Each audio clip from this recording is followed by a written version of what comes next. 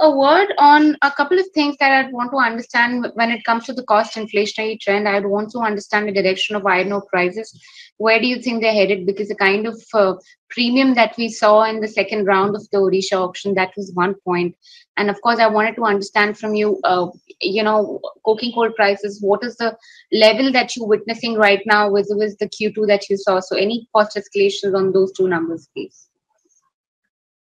No, as far as iron ore is concerned, internationally, the 230 plus iron ore price, which has gone up in the Q2, it has come down because of the reasons which I just explained about Chinese demand. Overall, Chinese imports in the first 9 months have come down by 3%.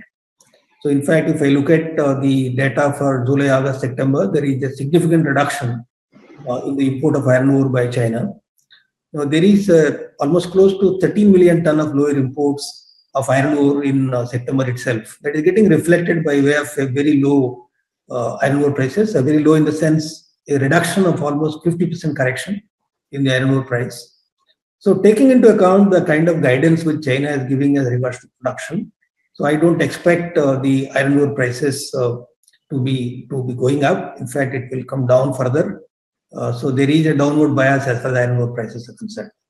But at the same time, it is so unfortunate as far as India is concerned. The kind of adjustments, if I look at it, when international prices have come down by 50%, Indian iron ore prices have not come down to that extent. It is very, very marginal reductions that are happening in India. So one side where we don't have any control on the global coking coal prices, it went up from $120 to $400 per ton. The brunt of high coking coal price we have to bear. Over and above that, the benefit of high, lower iron ore prices, that benefit is not coming in the local iron ore prices in India to steel companies. So that is where we are seeing a severe cost pressure. But the global scenario is concerned, we expect iron ore prices to correct it down. But similarly, coking coal prices are unsustainable at these levels, so there will be some correction which will happen.